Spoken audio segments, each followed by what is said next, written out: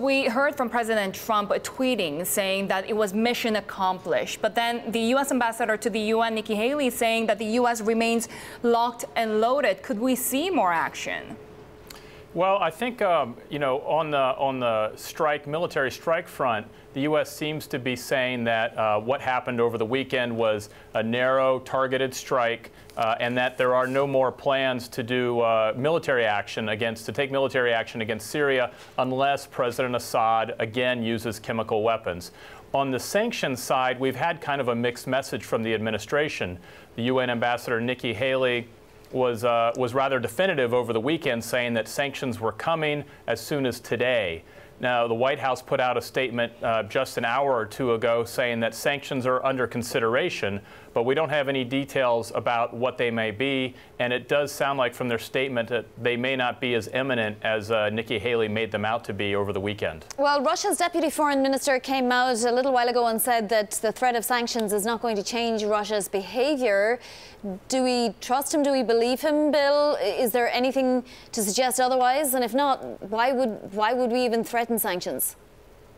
Well, I don't know that they're, in this case, I think you might be able to trust the Russians on saying it's not going to change their behavior. I think the strike over the weekend was pretty narrow and focused on one specific issue in terms of trying to take out part of Assad's chemical weapons infrastructure. The U.S. and its allies made clear they don't want to intervene in that war. Russia has really helped Assad retake large portions of that country.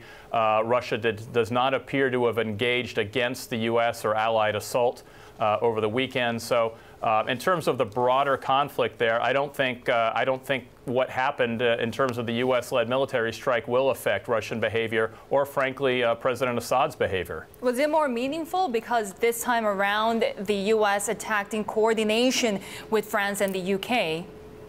Right. A year ago, when President Trump ordered a strike on Syria after its use of chemical weapons, it was just the U.S. who was involved in that. This time, it gives it a veneer of an international response when you have the French participation and the U.K. participation. And the reason they did that together was because with Russia's veto on the Security Council, we're never going to get a UN Security Council authorization for force. So yes, it does help in terms of it being a more international response. But I think everyone was pretty narrowly focused on making sure we hit Assad's chemical weapons abilities, but we don't provoke the Russians into some sort of a retaliation. How much is domestic affairs or issues, how much are they impacting our foreign policy creation now, Bill? I mean, we just had Michael Cohen arriving at Federal Courthouse here in Manhattan, and that's obviously in the background, as is the James Comey book, and on and on and on. Right. There's a lot of background noise, as it seems there frequently is here in Washington now. You have the Comey book coming out tomorrow. He gave his first public interview about it last night. You have Michael Cohen, the president's personal lawyer, in a dispute with both the Southern District of New York and the Justice Department about whether federal officials can look through files seized at Cohen's offices. And frankly, you still have the impact of the poisoning of a Russian spy in the UK a couple weeks ago. I think, frankly, that had a fairly significant impact on the U.S. decision to strike Syria as well. So there's a lot of political noise here in Washington. That hasn't changed for the last year and a half, and there's no reason to think it's going to change anytime soon.